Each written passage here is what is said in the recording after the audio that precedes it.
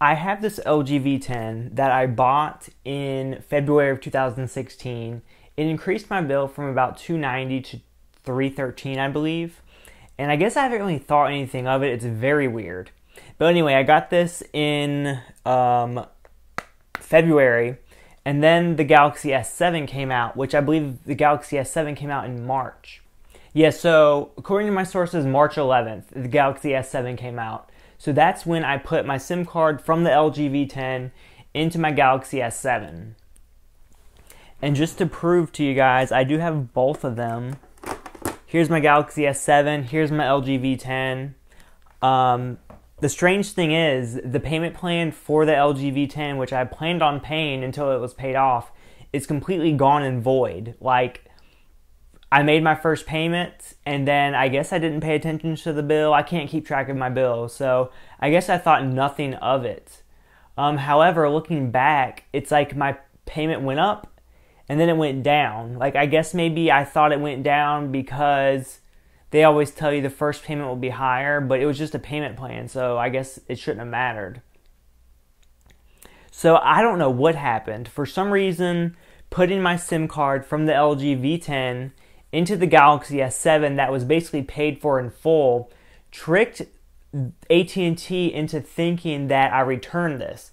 Because I called them just a few minutes ago. I said, what's going on? They said, oh, well, you don't have a payment plan on that phone, or on that line at all. I said, what happened? They said, oh, you returned it on March 11th, the day the Galaxy S7 came out, which it didn't happen. I said, how did I return it? Did I return it in the store? Did I mail it? Because, let's be honest, most people aren't going to want their bill to be raised if they can help it, but I'm an honest person. I said I could probably find this phone somewhere in my house. I don't think I returned it. And I said, yeah, it's in my drawer right now. She said, well, we have it marked as returned, so if you find it, feel free to use it. Feel free to do whatever with it. So I'm like, okay, so basically I found this weird glitch in their system where putting a SIM card from a payment plan phone into a paid off phone apparently freaks the system out. So I don't know, that's very weird.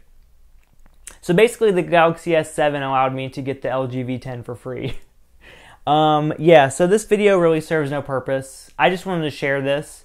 Maybe if anyone else has had the same experience, which I would hope not, or AT&T would be out a lot of money. Let me know in the comment section below. So very strange, and like I said, I did my due diligence. I contacted AT&T, and they said I can keep it. But I almost feel like I shouldn't even put the SIM card back in this device because it could like wake up the installment plan or do something crazy. But if I recall correctly, I went on vacation in April, and I used this, and it didn't do anything. Anyway, guys, that's all I wanted to say about that. And I also have a smart projector review coming soon, so make sure you're subscribed for that. And until next time, bye.